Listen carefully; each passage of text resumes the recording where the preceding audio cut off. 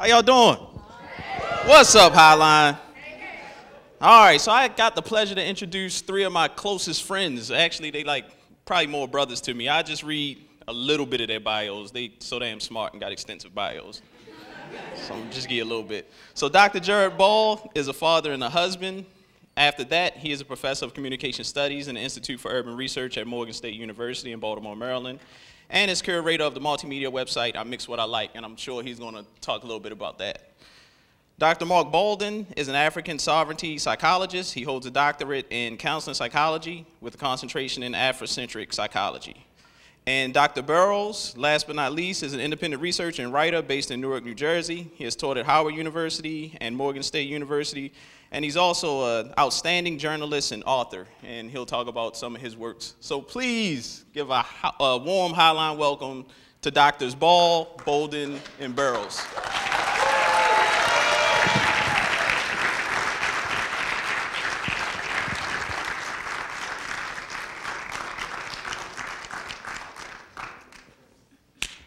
Of course. Yeah. Appreciate you. Of course. Who up first?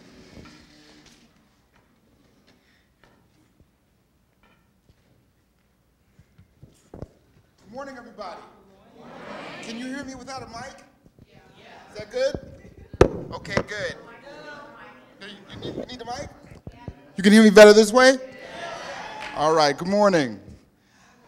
What we're going to do today is kind of a mishmash of comic book geekiness, non-Western thought, and film criticism.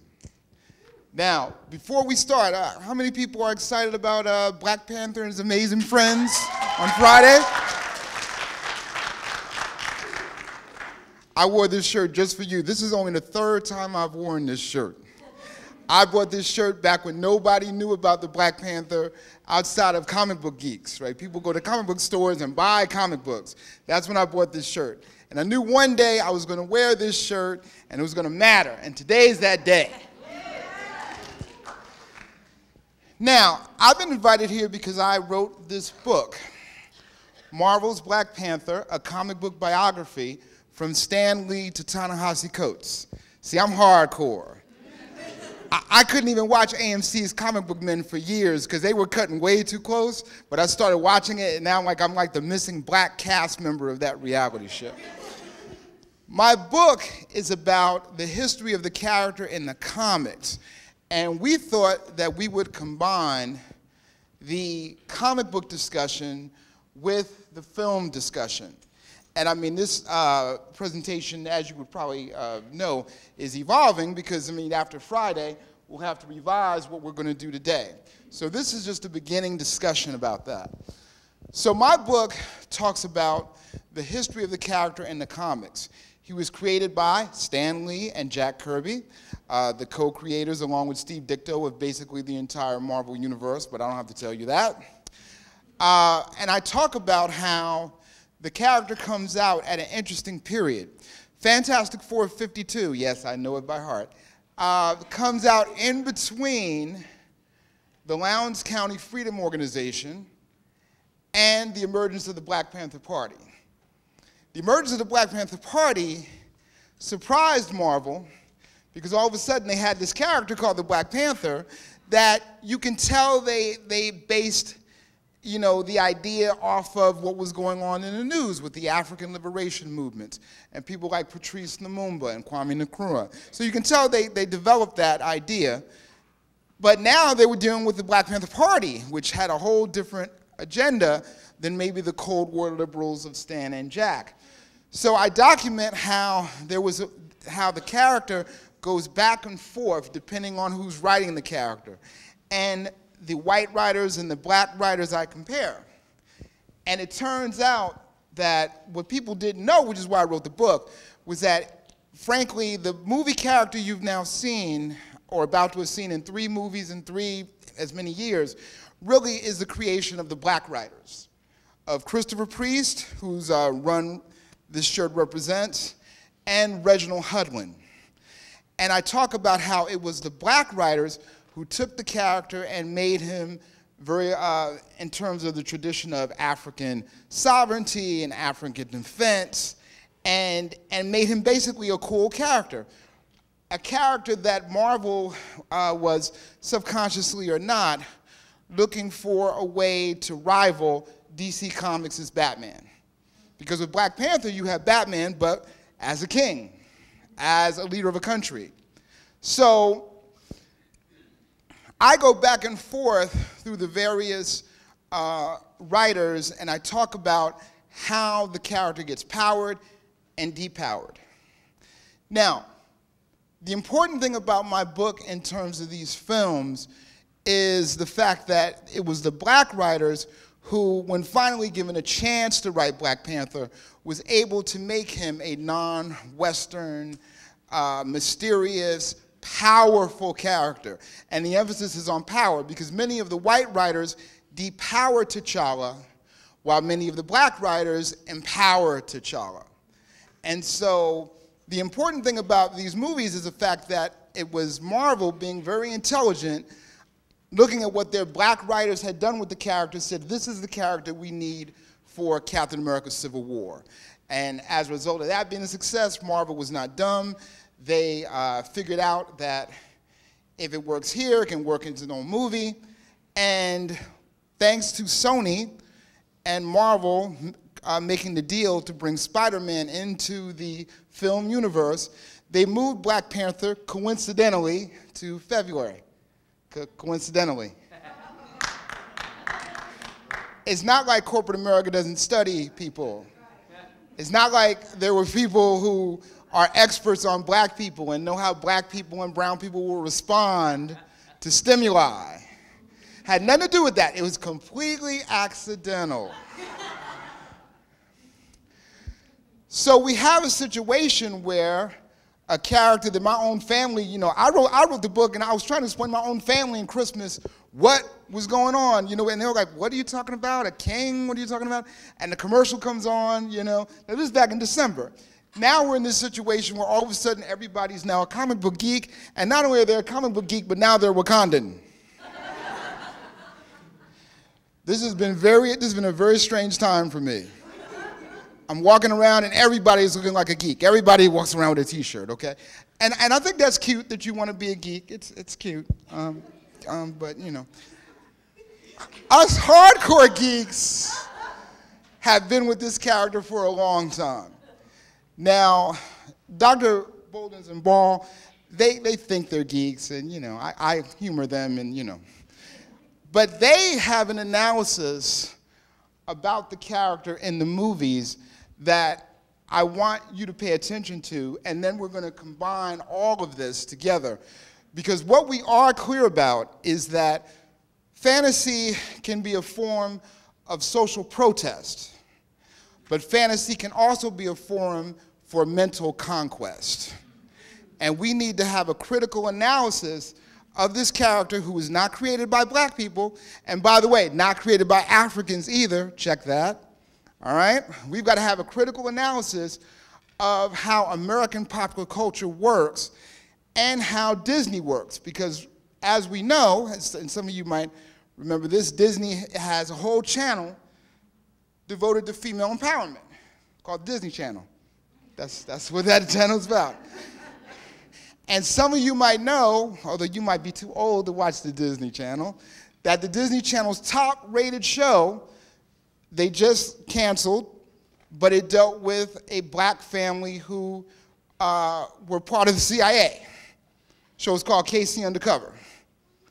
So you have a channel devoted to innocuous content for young girls, but the black show has to be about the CIA and protecting American interests.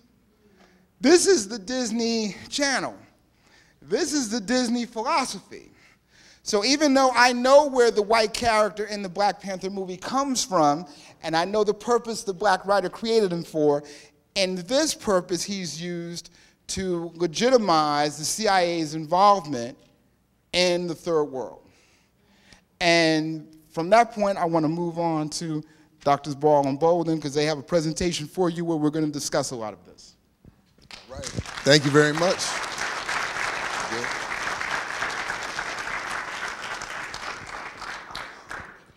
Good morning, everybody. First, I want to thank Dr. Bryce and the good folks here at Highline for having us back. Or for me and Dr. Bolden, it's our return trip, and we finally did, as was mentioned, get our third colleague back and have what we've affectionately called the Killer Bees Squad. Ball, Bolden, Burroughs. Okay. So again, I'm Jared Ball, and for my contribution to this collective, a lot of the focus of my own work is brought to this, and which is sort of a combination of my academic training in Africana and then media studies, with the sort of unofficial training from political education and what is loosely referred to as the Black radical tradition. And before I get even more started here, I do want to first invite everybody to, how does this advance? Ding. I do want to invite everybody to, we're going to come back to some of this here. I just want to start at the end, I guess. Sorry about this. There we go. Did I just kill the thing? Oh, yeah, but I gotta get it to show again, right? From current slide. Anyway, I wanted to start with a quick shout out to our collective website known as imixwhatilike.org, and invite you all to not only check out all of the content, but in particular, the first episode we did, and I don't want to go too far again, but the first episode we did of Academics and Cars. So if some of you are familiar with like the Jerry Seinfeld, comedians in cars having coffee and stuff like that, and people doing freestyle rhymes in cars, well, we've just done an Academics and Cars version. And the first episode starts with us literally leaving the theater after first seeing this film and having our first conversation about it. So I want to invite you all to check it out. And much more of the work that we all do and our extended networks do, which I think you'll enjoy. So that said, I'm going to put a quick timer on here because I'm not going to take more than 10 minutes here to lay out my initial thoughts, and then we're going to come back, as was said, for a more collective presentation and conversation. But I think it's always important to always start with the fact that media are best understood as ideological weaponry in service of a particular political function. And if you ever take your time, if you haven't already, to endeavor a study into the origins of this country's academic approach to the study of communication, it's all very clear in the documentation what was the purpose. The purpose was initially create new citizens out of European immigrants and train existing non-white people to be non-white and to always know their place as non-white and subservient, and to teach WASPs basically that they are superior. And that general function has pretty much proceeded unended up until today. And in terms of, particularly as we talk about the internet and digital technology, much like all media technology, we should always remember, particularly in the context of this country, their military origins. So whether it's, radio, certainly the internet, and even television had a very military component to it in terms of its delivery of messages, its purpose as a commercial product, and deploying the very techniques developed to propagandize people in other countries to do the same work here for those internally held, some of us describe it as colonies or subjects, as opposed to citizens in a democracy. And that there has always been a parallel, even in terms of definition and function, between propaganda, public relations, and psychological warfare. So there should be an evolving recognition, particularly as we move into 21st century, further into 21st century, of the military function of everything in our media environment, from trying to convince us to buy a certain shoe or car, to have to go to a certain film, or to have a certain political worldview. There has been a particular understanding for those interested in the study of propaganda, and if you really just think about it, Demos is the organization, I think, and Oxfam reported recently that 1% of the world's population is worth more than the rest of the world combined. I just start with that broad description, because if you want to maintain that level of inequality, particularly if you are in the 1% or the 1/10 of 1% that really own everything, the number one mechanism or method for maintaining that inequality is to convince people that it's either natural, normal, of their own fault, or that those who are in that 1% are there because they've worked hard and deserve it. So that there has been an immeasurable effort deployed historically to manage people's perception of the world using propaganda, using popular culture in particular, as a mechanism to manage the social inequalities that continue to worsen. So historically, when black people rebel, there are more black people put on TV and in film. And if you look now, and I haven't done this, anybody maybe can, I'm happy to discuss this with anybody. I have an unfinished project where I've just been starting to look at the change in the token Negro over the last 30 to 40 years. And the token Negro is becoming more of a token Asian or a token Indian or token LGBTQ. And the purpose is the same. Any group that might potentially be threatening must be brought in through tokenism. And so now that black people have theoretically had their problem solved, after Obama in particular, right? Everything's good, right? More or less, right? There needs to be a new tokenism encouraged so that other aggrieved communities feel less threatened and less distanced by this. But it's something that we always have to be careful of, that is, as Harold Cruz once asked, what happens when an oppressed community is brought into the cultural store of their oppressor?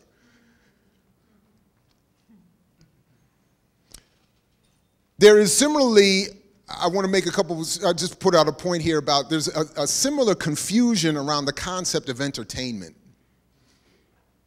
More so in this country, I think, than anywhere else in the world, and which is logical, because nowhere else in the world have we seen the sophisticated development of a propaganda system like we have in this country. We are the most highly propagandized population in the world. You have, at no point in human history have you had a greater concentration of control over popular culture in the hands of a few than we do today. And people have been talking for decades about how what will allow the United States to exist as an empire longer than previous empires of the past is because this country's control over popular culture and digital technologies in this country and around the world, convincing people that things are better than they actually are despite people's lived experience. If you can actually go outside and be beaten and shot and live in poverty, but then somehow be convinced after 2 hours in a film that there's a greater horizon, things are all good. So when I look at how many black people in particular are excited to come out of a Black Panther film, I feel like doing the Malcolm X routine when he was catching people coming out of church. All day in the preacher's seat, and you still come out here. This is what's still going on. Don't get too excited about what you saw on screen or heard in the pulpit, because then you still got to come out here. Anyway. As to the film itself, I think it's always important, not only in particular to look at the relationship of film to propaganda, and it has long been understood that film in particular is dangerous because, starting with the captive audience, and for those of us who are over probably, I guess, the age of 40 at this point, we have seen the shift, and those older than that have even seen the shifts beyond that, where you could have at one point gone to a movie theater and for 10 cents seen newsreels and movies all day and all afternoon. Then it gets more expensive. When my generation came in, at least when you went to the theater, you had a chance to talk to someone you were with before the films and the previews started, but now that's even gone. And your generation is propagandized from the moment you walk into the building. Captive audience. Sit down. Now they have commercials and not just previews for films, but commercials and games to play. You can't even sit and talk to anybody anymore while you're waiting for the film. The captive audience experience is meant to begin from the moment you walk in to the time you leave. Then it gets darker, the huge screen, the Dolby surround sound, and you are completely locked in a sensory environment and bombarded with images that are then dismissed or weakened by this concept that is propagated that it's just entertainment. And we're told, the first criticism I get when I offer my thoughts, the first thing people say to me is, man, it's just a movie, it's just a song, it's just a book, it's just entertainment, and we don't recognize intentionally by design that there has been a lot of effort put into denying the role of entertainment in constructing a consciousness for us. So as I often say to my students, borrowing from a professor I once had that I disagreed with all the way through, except for this, remember Professor Richardson at Frostburg? We disagreed about everything, but he said one thing that I always appreciated. He said, you have to interrogate your preferences. I soften that to mean you have to ask yourself, why do I like what I like, and how do I know what I know? And you have to be more critical of it when you like it. So if you liked Black Panther, given the context of what this country is doing, given the context of political and social and material inequality, given the context of white supremacist images and anti-blackness in this country, you have to ask yourself, if I am delivered something from the mainstream institutions that I like, I should be suspicious. What is it doing that I like? What did I like in that film? Because those who create the media that targets us, they have conducted those studies. As Dr. Burroughs said, what will people like? Well, black people, brown people want some more images. Black women want some more black women. Let's throw some black women in there. Let's let them even take a wig off and make it seem like it's some, advance in terms of African beauty. Let's throw some things at them. And this has historically been written about and documented. This isn't just Dr. Ball coming up with this. If you go back and look at the history of the Kerner Commission, we just had the 50th anniversary of, it said, basically, you want to help make black people feel less likely to rebel? Put them more on TV. Hire a few more black journalists. So my generation grew up with some more black journalists. And we had What's Happening in Sanford and Son and Good Times, right? Follow the trend, written, directed, produced by whites, mostly men with money, for a black audience to be less likely to see the contradictions and to rebel. And then here we are in 2018 with a film produced, largely written by or initially developed by, certainly distributed by and benefited mostly in terms of the money generated, white male-dominated companies with conglomerate connections to international business and relationships all around the world that have none of our interests at heart. Please. No! It's like... To show how insidious this can be, right? When the Black Panther movie came out, one of the first things I heard was, okay, Disney's making all of this money. Should we demand that Disney give us some of this money, right? Black community, people in the black community were asking this. Disney, understanding human psychology the way they do, announced 2 weeks later that they were going to open STEM centers in major American cities. Now, they're opening STEM centers because they're talking about the Afrofuturist vision of the movie. And they found, with their very quick analytics, that Shuri was one of the most popular characters that people were talking about coming out of the movie. So they said, okay, let's set up something where we can claim that we are training the next generation of black and brown children to be like Shuri. Now, the fact that they did this only 2 weeks after the movie came out means that they understood our mentality and understood what we would ask for, and what would put Pavlov to shame, they gave us something before we barely asked for it. This is the power of the Disney Corporation. And this is how oppressed people are studied, to the point where one of our problems politically in 2018 is that there are no more new situations for them to study in terms of how we respond to something. They know every single response we're going to make to every single action. So we can't produce something new that frightens them so we can get concessions or revolution, because there is now nothing new to produce, because they have figured out every single response we're ever going to make. So Disney knew immediately to respond with something that would stop people from asking those questions. So,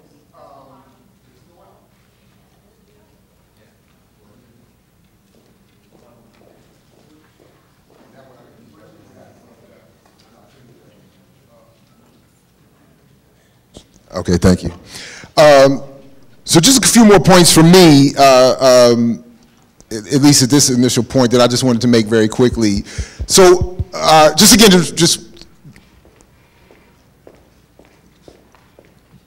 we'll come back to this, but try to be careful with this concept of entertainment. It has been developed over a long time to confuse people into thinking, to lull us into a false sense of security. And then as I wanted to also quickly point out here, there's a great deal of under-discussed literature on the relationship between intelligence agencies like the CIA and managing our public sphere. So this isn't, again, about being conspiratorial, although as Ishmael Reed quite accurately said, that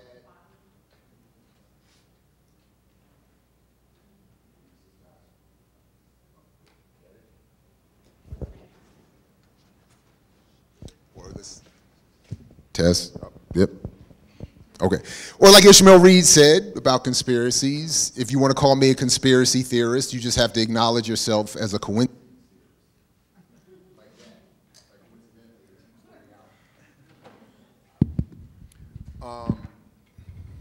Thank you. So in a great book that I like to quote from all the time by Frances Stoner Saunders, she talks about what not just the intelligence agencies of this country, but working with their colleagues in England and the West did over the last 50, 60 years, which was to create, well, this was actually longer than, well, over a 50, 60-year period starting in the early 20th century, to fight against the growing tendency, particularly among oppressed people towards communism, to use public sphere and entertainment to convince people that communism and socialism were bad and that capitalism was good and American democracy could only function under a capitalist economy. So what they said was, and I'll paraphrase this quote that she said, she spoke to one of Jay Epstein was his name, a guy who's actually considered to be part of the liberal left and a publisher of so-called progressives. But as he said himself, he was part of the left wing of the anti-communist bloc. And he was one of the people positioned at high levels of publication, not to tell people, you must write what I tell you to write to be published, but simply to set up, as they said, a facetious set of criteria that would, by definition, determine the kinds of people that would apply or be accepted or fit within the mission that they wanted. So when you look at popular culture today, and when you look at popular punditry in academia or anything today, especially when you like it, start to ask yourself, again, why do I like what I'm hearing or reading or seeing? But also, how is it that these are the people that got placed there and not someone else? And this isn't just a question of talent, because obviously there are plenty of talented people that we all know in various fields that are not super famous. This is a question of who fits the criteria that has been established by those in power who want certain forms of discussion more popular than others. And in my last piece that Dr. Burroughs sort of touched on here, first of all, you should all get this book. I won't have time to really get into it, but it's a fascinating critique of how Disney comic books teach people from a very young age things like imperialism is good, white people are better than black people, women are bad, or at least inferior, or at least only useful when connected to a male, that kind of thing. And so on and so forth, and that there's a lot more going on in comics, and in particular because comics have a way of reaching young minds, particularly when depicted as animals and not human beings. Messages are much more easily distilled. But the real point about the film that I wanted to make, I thought we had it right there. The point that Dr. Burroughs pointed out about the STEM programs and nonprofit solutions to intentional economic and social problems.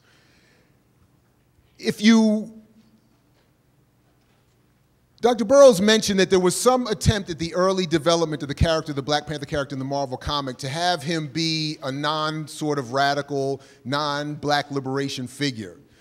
Patrice Lumumba on the left here, the only democratically elected leader of the Congo, who was that spoken of figure that that T'Challa was initially meant to represent the opposite of. The reason we put this in here is because in 1960, Lumumba goes with the same kind of sash that you see T'Challa wear in the film to the UN to give a speech about what his newly free and independent country, the Congo, was going to do. And in that speech, he tells the West, your days of imperial power are over, colonialism is over, our resources are going to be used for us and for other Africans oppressed, and you all are going to have to go. Immediately, literally before his speech was over, Western powers were conspiring to assassinate him, and within, I think, within 365 days of that address, he was assassinated and replaced by a CIA-preferred leader in the Congo. Here we have T'Challa at the end of Black Panther come and give a very similar speech wearing, again, I think not coincidentally, a similar style sash. He comes to the UN to tell the new world that he is entering, at least, that they are there, that they have the technology, and that they're going to give it over to everybody. And then he gives that knowing and smiling nod to the white CIA agent in the back of the room. That, to me, was the sort of the final straw, the most obvious point that the film was making politically to I think, propagandize us with what this film is intending to do. That is, to create a new Pan-Africanism that isn't really Pan-African, to create a Pan-Africanism that isn't really radical, that isn't the form that existed in real life, to take us away from not only that politics that informed Lumumba, but informed the Black Panther Party of which has most popularly delivered upon us the symbol that this film is looking to reclaim, and leaves us with the idea, as the film says at the very end, that a spaceship will come down into the hood and deliver you a nonprofit art center, and that will be the end of your oppression. The very last thing I'll say about that is we do have to understand that this was the very Nixonian plan in the 1970s to replace black liberation with nonprofits. I mean, this was exactly what was done on purpose, which is why so much of our so-called activist world is a nonprofit society, and why, coincidentally, I would argue so little has changed materially. All right, I will stop there. Dr. Bolden will take it from oh, sure. Yeah.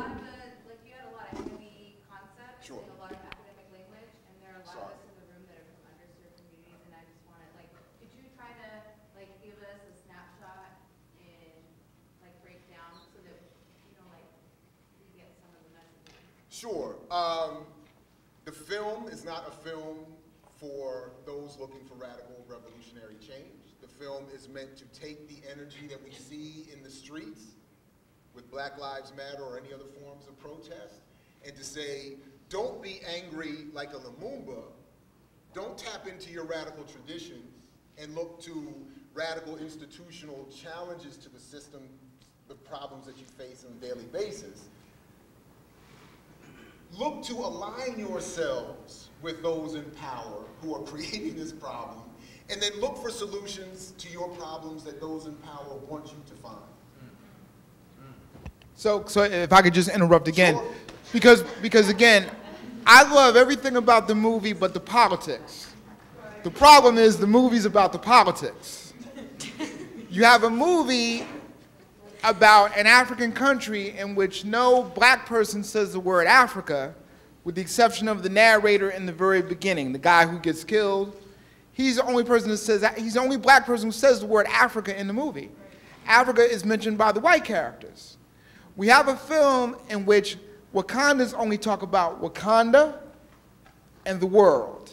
They never talk about Africa. And that's purposely done because if they talked about Africa, then they would have common ground with Killmonger.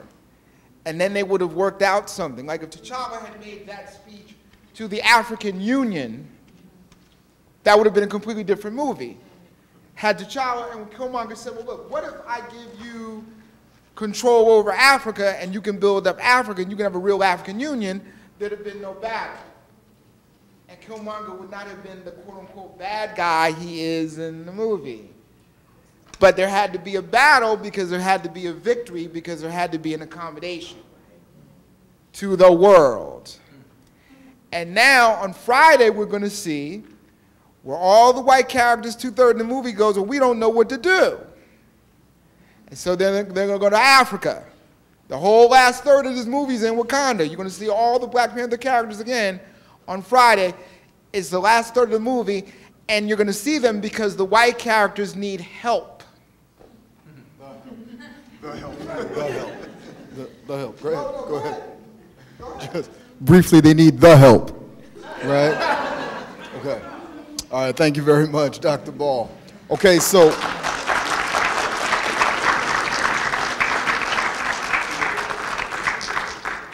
how much time we got left before we get into full-blown Q&A? Some people leave the class at 12:05. Okay. Perfect. Okay. So let's just make sense of how Disney is the center of propaganda. 1950s, they used to have a show that came on weekly on regular TV. Regular TV is like non-cable based or non-bootleg. So on regular TV, Disney introduced uranium to the American public and said this is going to be a new source of energy. Now, most folks recognize uranium sits in this place now as one of the main metals used in nuclear warfare, right? So why would Disney be promoting a metal that would be associated with the end of the world? Their job was to make it kind and gentle, real palatable, right? Now, we also know Disney for another thing, and I think Dr. Burroughs echoes this point wonderfully. Disney is here to steal all the stories in the world. And so Africa, having one of the longest histories in the world, they got a lot of stories. So if Disney can break into Africa and get those stories, then you will have some of the oldest stories out, right? But they already did this in Asia, stealing the white lion straight out of Kimba. I'm sorry, Kimba the White Lion. Predates Disney's Lion King, right? So Disney stole this just flat out. And then, of course, the song, The Lion Sleeps Tonight, straight out of South African vocalist group. So let me try to summarize some of this stuff quickly, okay? T'Challa is a sovereign king. His responsibilities are to maintain the power of the state and then maintain the power in royal blood, right? But T'Challa's problems is he's going to get introduced to somebody who's also of royal blood who wants to change the nature of that state. So his challenge then becomes, what is a successful transition of power? And if you think about the U.S. and the own inaugurations in the U.S., one thing you'll hear every president say is that we have a successive transition of power that is uninterrupted. So now the CIA's assassination of Lumumba was effectively disrupting the state power, and then putting in their own preferred person becomes the CIA disruption of the transition of power. And then I'll talk a little bit about the burial rites and the work that I actually do with my clients. So let's keep rolling here. We got that. Now, Killmonger is, like every young person that I work with as a clinician, Killmonger is the favorite character.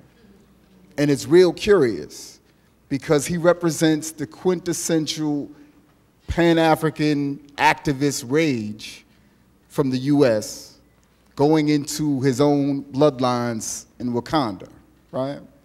So Killmonger represents reparations and repatriation. Reparations in the sense where he's looking at the objects that have been stolen by the British and plunder of the US, plunder of the African continental artifacts. He's looking at really like Benin. Let me just show you a picture of these artifacts he's looking at real quickly.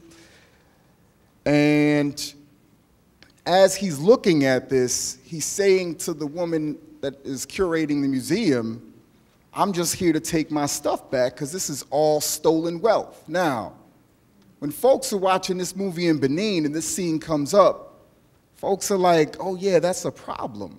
They immediately start thinking about Killmonger as the one who's going to repatriate and return all of the museum's stolen artifacts back into the continent, right? So you can catch that pretty quickly as he says that. Next thing we got Killmonger doing is this classic reversal of the scene from the original Roots, right? The original Roots, Toby is getting, or Kunta Kinte is getting whipped on a post and being told to say his name Toby, and he refuses, gets whipped multiple times, finally says Toby. Killmonger reverses that trend, goes to the continent and makes the continental Africans in Wakanda say his African name. Now, as he does that, he's literally reclaiming African heritage. So now you have this issue of repatriation. And what is it like for African Americans that want to go home to Africa and repatriate? Well, some of the Black Panthers have already done this. Dhoruba Ben Wahad would say that the political prisoners who are still in prison today in the U.S.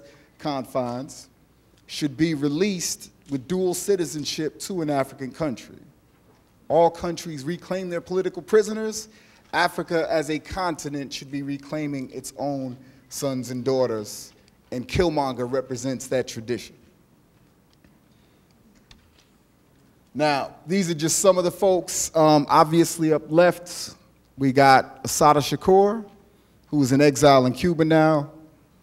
In the middle, we got Dhoruba Ben Wahad, who I just mentioned. Anyone know who's on the far right or have heard of him? Geronimo Pratt.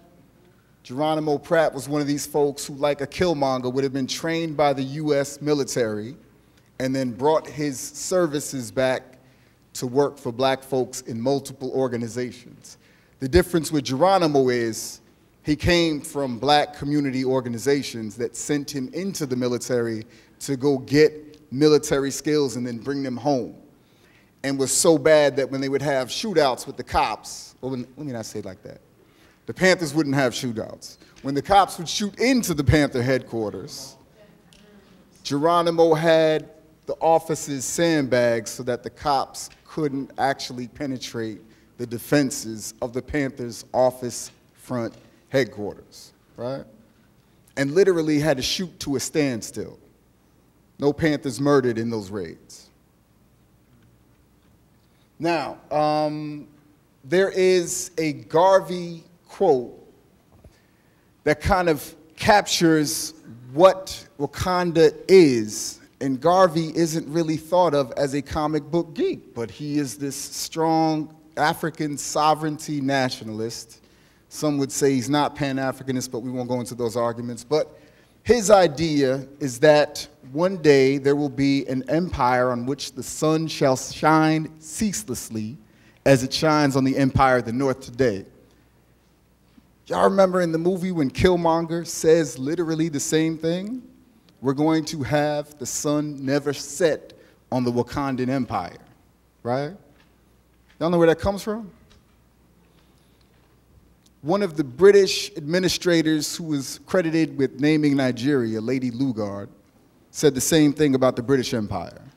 They have so many colonies in the north and south that they always have sunshine. So when it's winter in the north, the south is producing crops. Winter in the south, north is producing crops. The sun never sets because the colonies are always working for the British Empire. Killmonger's job and goal is to reverse all of that. Garvey's presaging all of this, right? He asks, where was the Black man's government, his king and kingdom? Where was his president, country, men of big affairs? If I couldn't find them, then I would go there and make them. This is in 1910s, Garvey's talking about this stuff, right? And then you even think about when N'Jaka says in the movie, right, towards the end, you want to die in Wakanda? And he's like, no, bury me with my ancestors at the bottom of the ocean. Choosing the path of African-American liberation struggle, recognizing enslavement over the sovereignty of his blood country. It's a real strange turn. Now, give me 50 more minutes and -5, and then we'll talk a little bit about the women warriors, right? Because the real heroes of the film are the way that we see African women portrayed that we haven't seen them portrayed, or maybe we have, right? So, everybody recognizes Danai Gurira, brilliant role as Okoye in the film. There is an actual group that this military force of women would represent, and everybody was excited about seeing dark-skinned women with short hair on film for the first time in warrior traditions. And I was like, this isn't the first time we've seen it. Grace Jones, foremother of Afrofuturism, is playing these roles way before. Difference is, In Conan's version, she was formerly enslaved, and Conan frees her. Conan, the white destroyer, when he was next to Wilt Chamberlain, the black guy, who chose not to free her. Real interesting themes, right? And how the women warriors change over time. So, where have we seen them before? We've seen these women warriors in Nubia, where you have a trilogy of Kandakas in a dynastic line. Amani Shaketo, Amani Danas, Amani Ture were all there fighting Alexander, keeping him out of ancient Nubia. All women leaders who were first on the battlefield to fight. You've seen this before, right? And then if we talk about Afrofuturism, anybody familiar with the music of man known as Sun Ra? Sun Ra would be one of these forebringers of Afrofuturism. Of course, we got Grace Jones there. We talked a little bit about Shuri. Now, in my own clinical work, and I'll try to start to wrap up on this, right? In my own clinical work, I work with the boy on the right, and we see what kind of effects that Wakanda may have on black children on the left, right? My boy on the right that I work with has an older brother who's 6. He's 4 now. His father died before he was born. His older brother says, I want to be an astronaut. The idea of being an astronaut is so he can fly into the sky and talk to his father.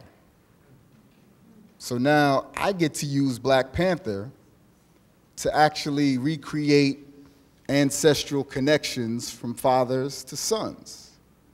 Because the issue of black boys losing their fathers through internecine violence is well represented in the movie. The difference is the black boys I work with have no technology to go back and actually talk with deceased fathers. But this is all they want, right? So now you may hear 6-year-olds thinking suicidal thoughts, not because they want to die, but they want to reconnect with their fathers. And the work that I get to do now uses Black Panther to say, well, what if we could recreate a scene where you get to talk with your father? And the honored place to be as a therapist is having actually worked with his father before he was killed. So I get to sit in an office on a couch and say, your father sat right in that very seat, so let's imagine his presence here, right? And so much of what you see in the Black Panther is about the preservation of traditions over modernity. And then what does the future look like over modernity? But the one technology that remains true in the Black Panther is how do you make ancestral connections inseparable, unbroken? How do you fortify those connections? So we know in the continent, if folks are putting on masks, some of these masks would actually represent ancestral figures, right? So we actually have masks in the office, and we will put these masks on the children and let them imagine themselves in these roles, right? So in this mask itself, you could probably see in the middle a little bit, there is a leopard symbol. So they get to be the black leopard. We don't actually play Black Panther, but we get to play those things out pretty specifically, right? Okay.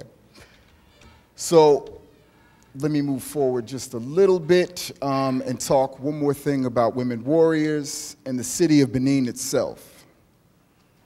Anybody heard of a country called Benin? You've heard of this, right? There's an ancient Dahomey that isn't really all that ancient.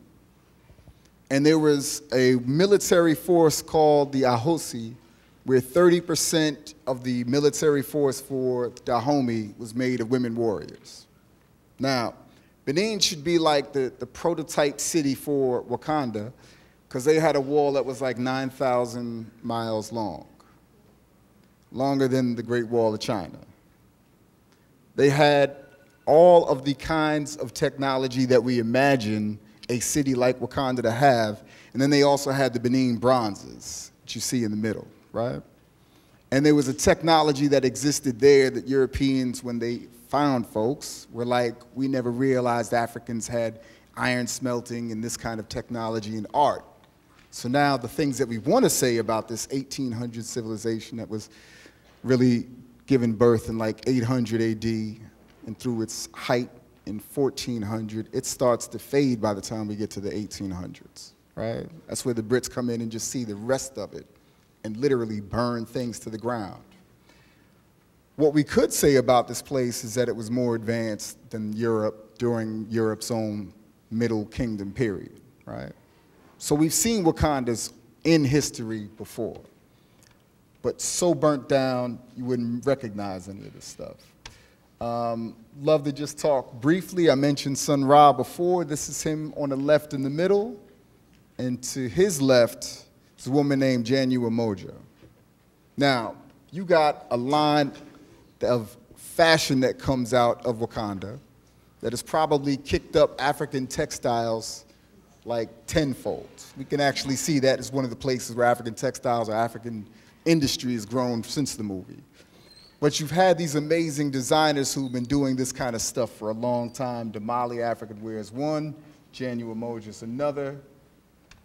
And then the last piece that I'll say is everybody saw the scene where N'Jaka comes in and burns down the heart flower.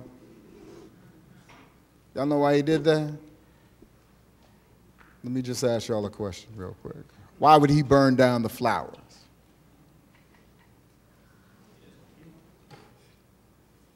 He doesn't want them anymore for anybody else, right?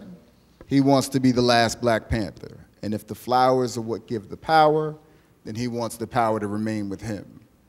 Now, we've seen this before, where folks will burn records so that there is no more memory being kept of a society. Where have we seen that? We've seen that Library of Alexandria.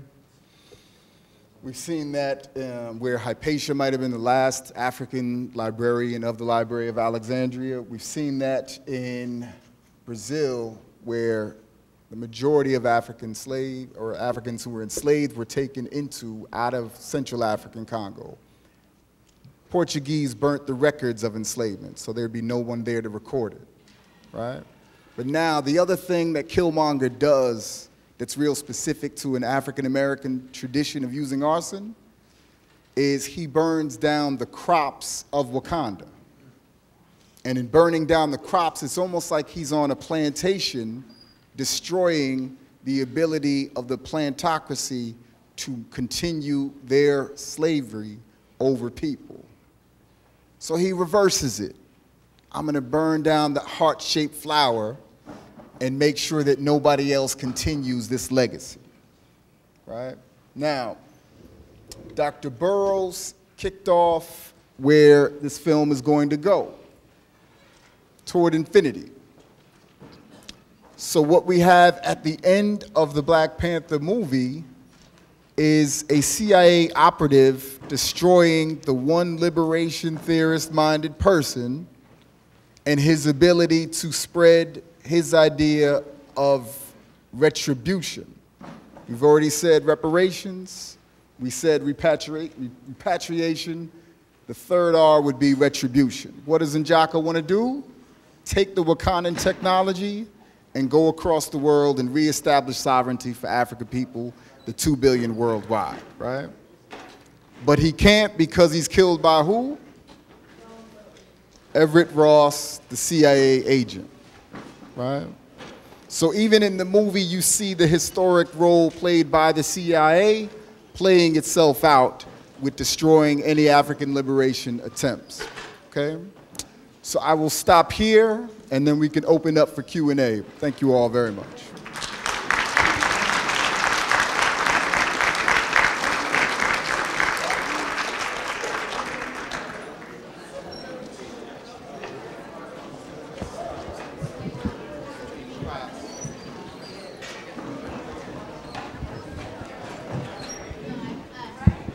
Okay, fam, we're going to be starting the Q&A in about 5 minutes. We do ask that if you do have a question, to please utilize the microphones, keeping in mind that we do have our accessibility live captioning that's happening, so please use the microphones. There's one over here, and then there's another one to my left. So we'll be starting in about 5 minutes. Thank you.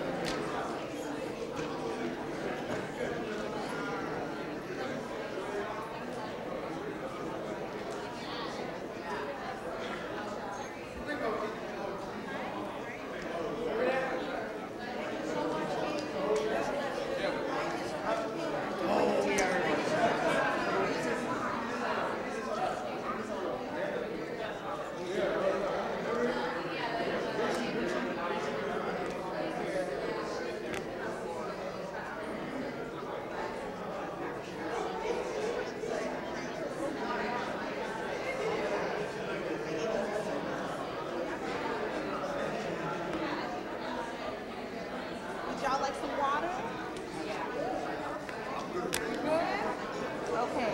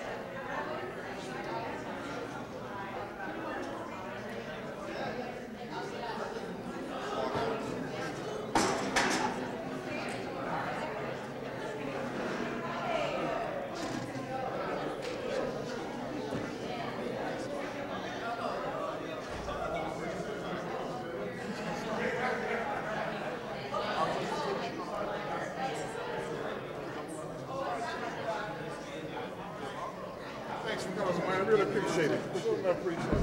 Thank you. Thanks for coming, man. I really appreciate it. Taking the time out to come in and inform us, man. Yeah, very important. Appreciate you. If y'all are cool, I can start. If y'all are cool, I can start.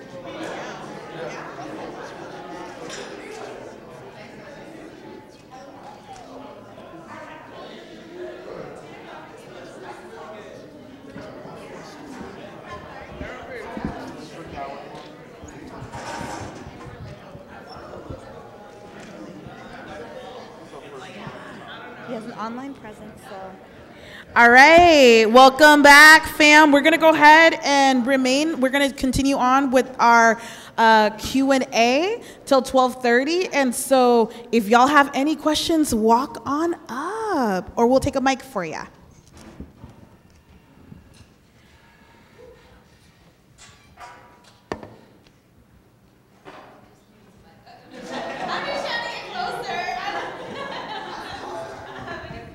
I'm going to start because I've had this question. So Infinity War, Avengers Infinity War is happening this Friday. It's coming out. And one of the things that I have been worried about since I saw Black Panther is how are they going to, this is going to affect Wakanda big time, right?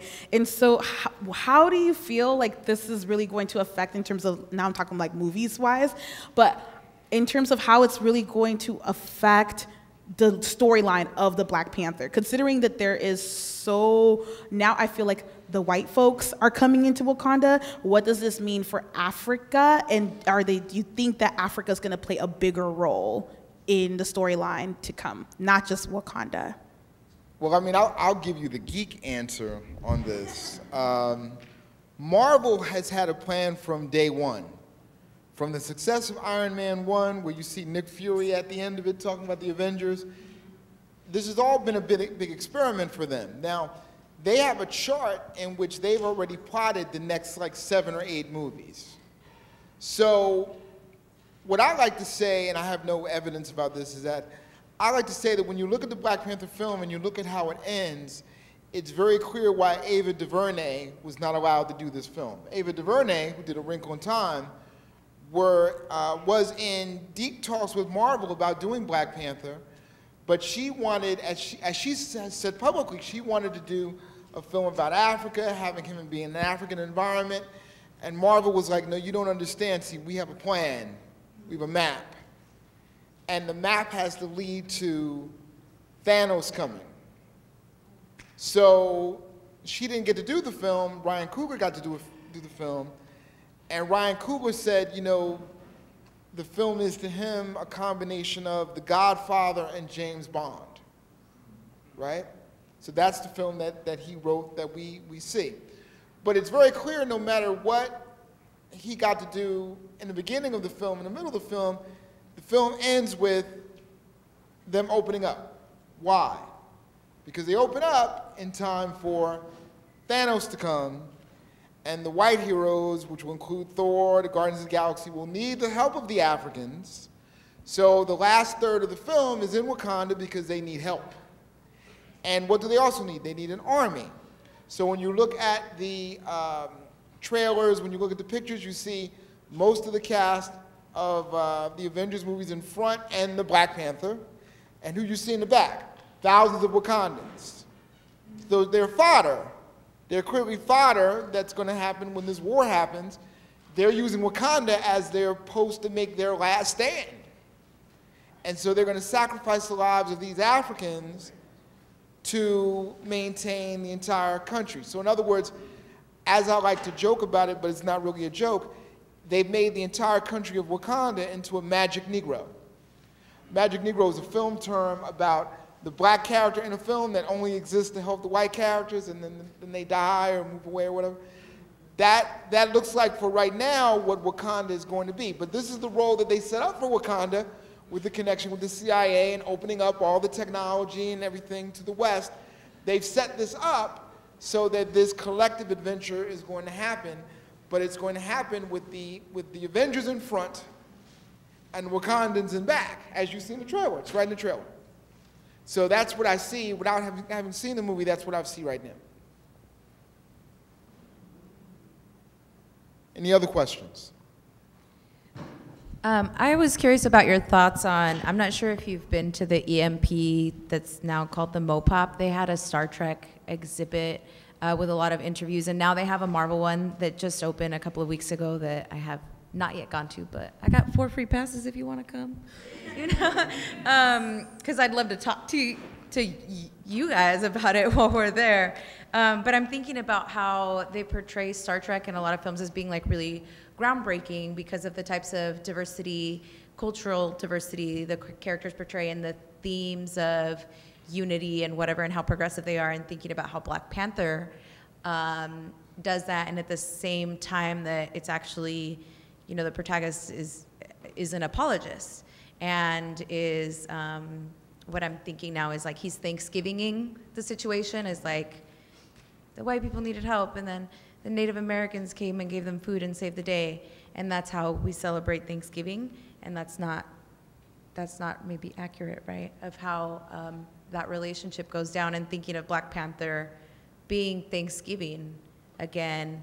It's interesting you bring up Star Trek, because we have to talk about the difference between Star Trek and Star Wars, right? In Star Wars, the individual fighting against the state is correct. In Star Trek, as much as we may love Star Trek is about the system being correct and the individuals being flawed. So we have to ask, when we look at popular culture movies, is the rebel correct or is the rebel incorrect? In Black Panther, you have a film that arguably has no villain in it if we have an argument over what is the future of an African nation in the world. So the so-called villain is giving an analysis of sovereignty and self-defense that the African state is rejecting.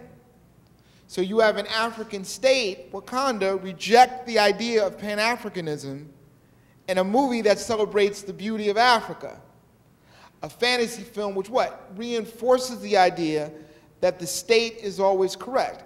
You even see this in other films in which white people try to grapple against their own colonialism. For instance, there's a film I just saw the other day called Valerian and the City of a Thousand Worlds. Anybody seen that film? That's a very interesting film. That's a French comic book film, and French people made this film. In fact, they want to make the sequel. They love these characters so much. But that film is about how France raped 1/3 of Africa and how they have to grapple with their legacy as colonial people. That film is about whether or not the indigenous people who they raped deserve to survive. And they show the colonialism as embodied in this one maverick general who committed this genocide. See, it's never the problem of the system, it's the problem of a maverick person. But the maverick person represents the ideology of the system. But you can't have movies, fantasy movies, in which white people indict themselves as a collective for their own colonialism, so they blame it on the crazy general. And it's a film that is about the two white heroes when it really should be about the indigenous people. The indigenous people in the film have a more interesting story than the heroes. But the heroes have to be white because the society has to be white, because if the society is not white, then we have to deal with an analysis of what happens to other people who are not white. And that analysis can only be a plot device and not a focus. So when we deal with popular culture, we deal with what is being reinforced, what values are being reinforced in the society. When we talk about Star Trek, what's being reinforced is that NATO and the United Nations and any government structure is correct. And people have to assimilate. Because the Federation is about assimilation as much as the Borg is, if you know Star Trek, you know what I'm talking about.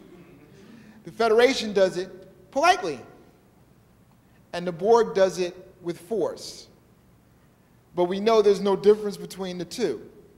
In the reality, the Federation would control the Borg and send the Borg out to forcibly colonize.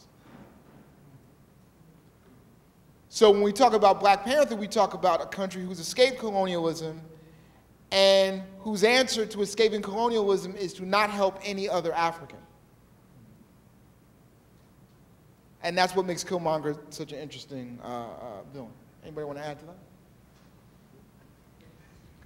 Any other questions?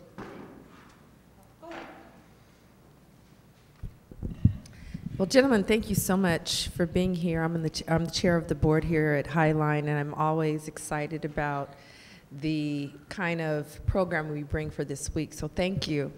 I'd love to hear your thoughts about vibranium and what that represents in the modern era. One of my friends who I have dialogue about when we break down movies said it was code for melanin, but would love to hear your thought about vibranium and its role, because it was woven into Wakandan life, even the clothing. And then also, if you have time, talking about the genius of the black mind and how that was revealed, not only through Shuri, but when the general was steering the ship, she had no steering mechanism and no wheel. She was using her mind, and she was in a meditative pose. So if you could speak on either of those or both. Sure. So the direct connection would be uranium was already introduced by Disney to say that we're going to go in and extract all the mineral wealth of every place that we can find uranium. Vibranium is introduced in the same way that now you see cobalt or coltan being taken from the Congo. right? So this is a mineral that is in electric cars, computers, laptops, iPhones, phones in general, and there's about $24 trillion worth of coltan in Congo. So now relate that to vibranium and say, well, what actually would make the society rich? And it is the nationalization of the main mineral, right? So then if we related it to the Congo, then the Congo should just say, all right, all mining and extraction companies, multinational corporations have to go because we're nationalizing all of the mineral wealth. And then whoever said that would be killed. But they already did that with Lumumba, right? So we see parallels of the kinds of minerals that are actually being extracted from countries within Africa. And then we see other groups, if they're not extracting them, they're getting 99-year land leases to go in and figure out what do you have there. Similarly, as you mentioned, it might be melanin, right? Because melanin is now understood to be a battery or an energy source. So people are studying melanin to see what kind of superconductor powers that it has. How long will it last? How do you actually create melanin? What are the uses of it as a battery? And they're figuring out that not only is melanin part of the neurodevelopmental system within humans, but you can find aspects of melanin and then create the chemical formula for melanin to create a synthetic version. But melanin as a superconductor would have those same kind of properties. Heighten the ability to store energy. And in the deep ancient Egyptian or Kemetic traditions, this would be Akhenaten trying to figure out how do you create a disk to harness the power of the sun, right? And that disk would be used to power the society. In this case, it's weaponized and militarized and turned into an actual suit where you can absorb all energy of aggression and then disperse it back to the person. So vibranium is almost like it's a mind-reading, thought-reading energy that if you come with aggression and attack, it will store that energy and then kick it back on you. The piece about the remote control driving and using the mind as a power would just be to say, do we have any aspects of that within African tradition? And there are numerous African traditional healers who would say that they could actually heal people who aren't local to them, meaning they're not in front of them. So they might put somebody in a place 90 miles away, and the healer's job would be to figure out what ailment they're actually enduring, and then what's needed to heal that person. The person who comes to mind most with that is a woman named Mam Fatou Sek, who's part of the Ndep tradition out of Senegal amongst the Lebu or Wolof peoples. And there's a documentary where she's alleged to have been able to levitate people. She can put people into possession by determining what spirit rhythm that your body possesses and having the drummers play that spirit rhythm so that your spirit possesses you and makes you do things that are mythological in nature, right? And that tradition's still there. The Ndep folks are still there. The Ndep cats are still in Rufisque in Senegal. And still carrying on that tradition. Her daughters carry on that tradition. The interesting there, though, is it's women who control that remote technology, just like in the movie. So there's something about the tech and women's power of connectivity that the movie catches well in terms of what technology looks like. And then, you know, the other piece I would mention is like Wangari Maathai's impact on technological developments in reforesting and reforestation efforts in Kenya would be the same kind of thing with being the keeper of the tradition of Earth's technology and being able to use that technology to transform the planet, the environment, and then the individuals themselves. And I just wanted to say very quickly, since my book is about the writers of the comic, the invention of the sister and of the female army are all from the black writers. Those characters didn't exist before black people started writing Black Panther. But for me, with the film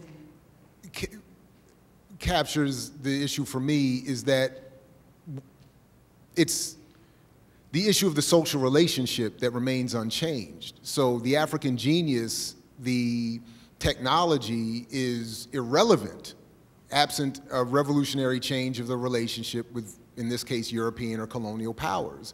Because in the example you bring, in whose service is her African genius put? When I hear the examples that Dr. Bolden brings up, my initial reaction, honestly, is after. Well, I should say my initial reaction is appreciation and amazement, quickly followed by frustration, which is what I see when I see Wakanda. Well, if you have all these traditions and all these powers and all these abilities, at what point are they going to be organized, massified, if I can just make that word, and applied to the rest of us? I feel very Killmonger. My reaction is, even as a radical Pan-African, is where are all of these traditions and histories being applied to help not only the African collective on the continent, but those of us left out here in the diaspora? And so when I'm looking at vibranium, they have all this vibranium, but it's useless to anybody outside of Wakanda, and then only by the film's end, delivered over to the same imperial forces that have created these problems in the first place by this speech that I was trying to highlight very quickly that he gives at the end in nodding agreement with the CIA agent. So my point is, it doesn't, whether it's vibranium in the film or coltan in real life, or whether it's some Afrofuturism depicted on film or the real life Afrofuturism that exists in these traditions, until this relationship is dealt with, it's all irrelevant. I think it's all totally useless. I don't care about pockets of individuals or small communities being able to defend themselves while the rest of us suffer. And to the extent that none of our ability to even the benefits we have as Black Americans here in the seat of empire here, to the extent that we can't help anybody else or even ourselves for that matter, it's useless. To me, totally irrelevant. So that's what I think the film shows. You can have all this vibranium, you can have all this tradition and genius and brilliance, but if you don't have a revolutionary relationship with the rest of the world, or Huey Newton's revolutionary intercommunal relationship with the rest of the world, useless.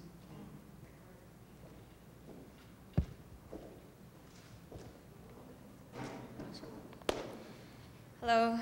Oh, are you guys done? Okay. I can't remember what you guys were talking about when this question popped in my mind, so I'm sorry, but so you talked in the beginning about how a lot of technology has military origins and things that we consider commonplace now, like TV and internet, started in the military.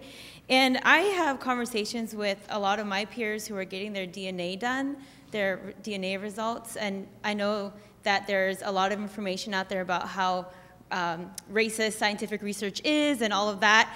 But I was wondering about your perspective as far as like propaganda, public relations, and psychological warfare, and like how you think that common people now having access to their DNA results is going to impact that. I would just say one thing is that a lot of folks that I talk to, it's almost like we have to have a debrief about their DNA results, you know, like we got to sit down and have something to eat or something to drink together because, you know, people, there's just a lot of emotions and a lot of other things other than just, oh, this is going to be fun and I'm going to see, you know, where my heritage is. And so I think it's a great question, and in the very short time, I'll give the best answer I can give. I did Ancestry DNA, you know, I did that, and I only after that learned that there was a pre-existing Black woman-run Black version whose name I can't remember specifically for African Americans, but. My first thought when I got the results was, this is fascinating, it's very interesting to see all the details and all this. Then immediately my wife was like, well, what are they gonna do with your DNA? And because I was like, let's give our daughter, I was all in a very serious contradiction with what I think I understand about the world. I was like, let's do it, let's get our daughter, let's see where everything is. My wife was like, absolutely not. First of all, you were foolish. And I'm definitely not going to allow you to extend your foolery to our children just so you can get a picture and an idea. She was like, I know I'll tell them where they're from. Like that, and if it's not even real, it don't matter.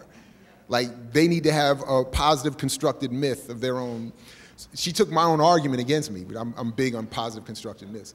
But in the absence of real data. But so I think that's a very, so it's a real concern. We should be very careful about what we give, why we're giving our DNA over to whom and what's going to be done, given the context of hostility that exists.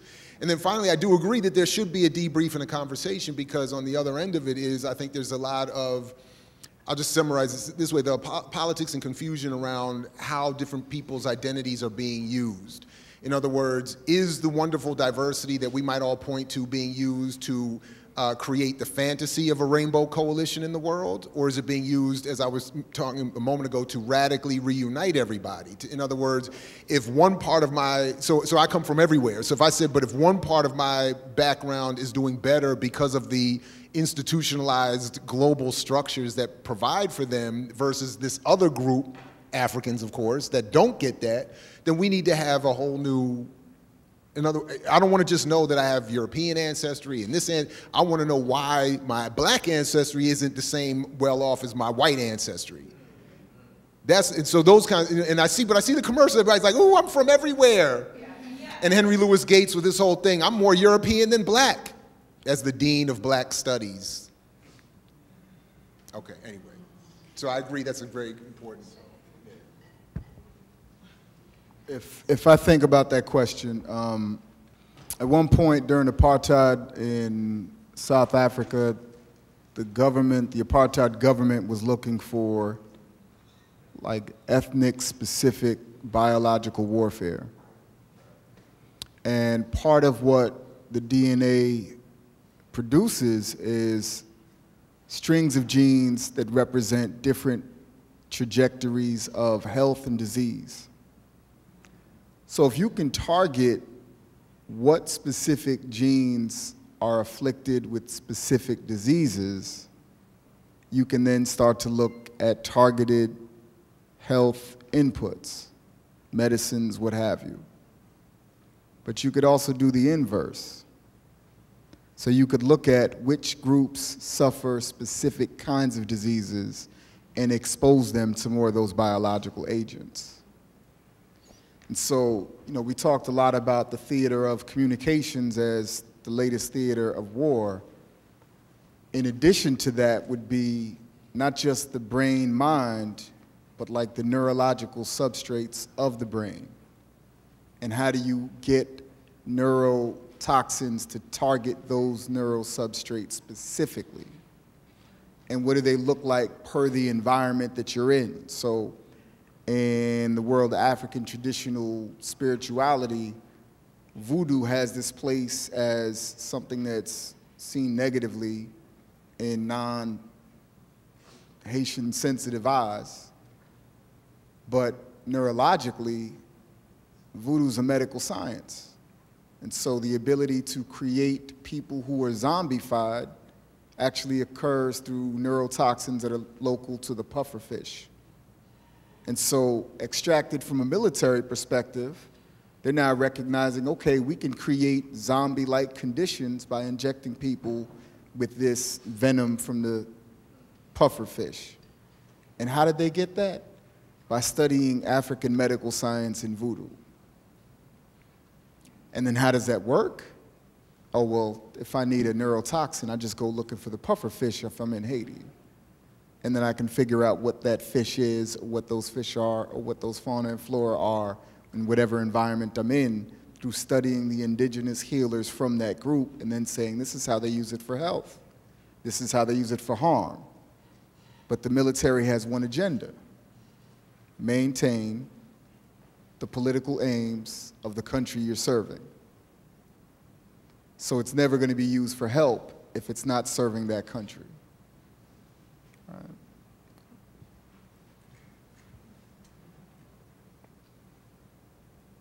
We like questions. We're not very adverse to questions. You may have ideas that you want to ask. We'll be nice. Yes, please. I think we technically out of time, but if y'all have other questions, I don't have nowhere to be. So feel free. And they roll with me, so they stuck.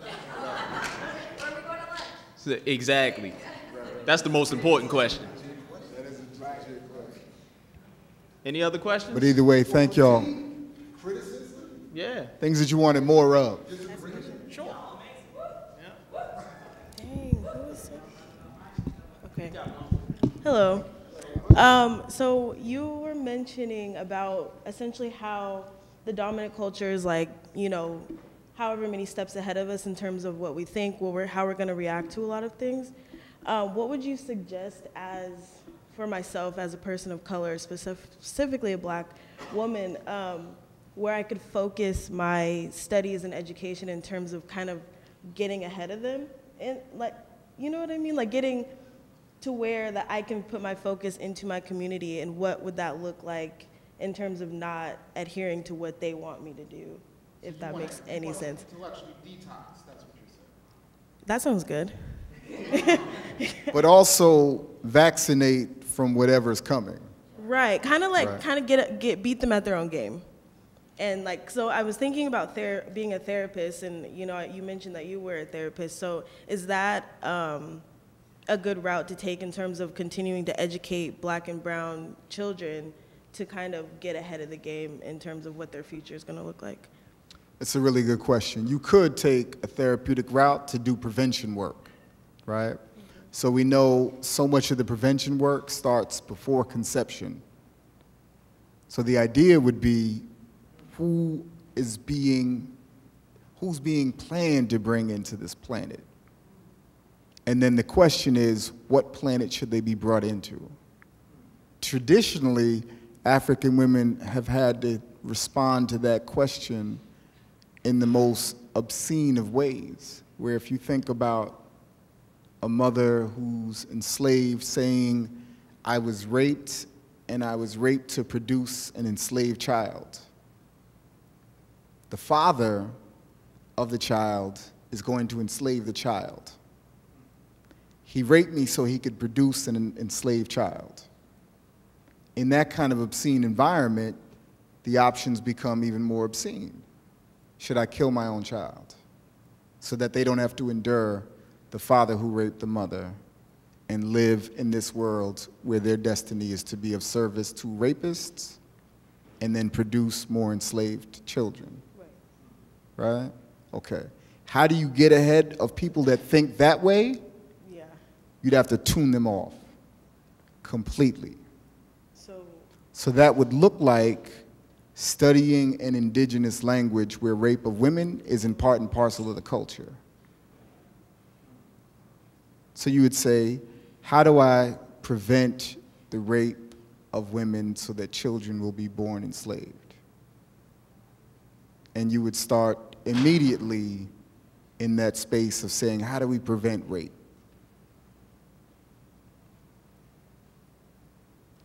That would be prevention work.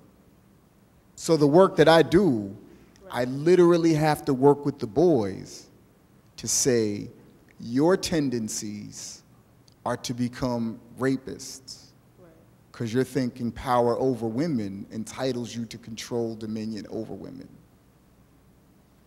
But if we want to carry on a tradition that you're a part of that is parenting, then we've got to look at how many mothers you've had who have successfully managed motherhood to get to you.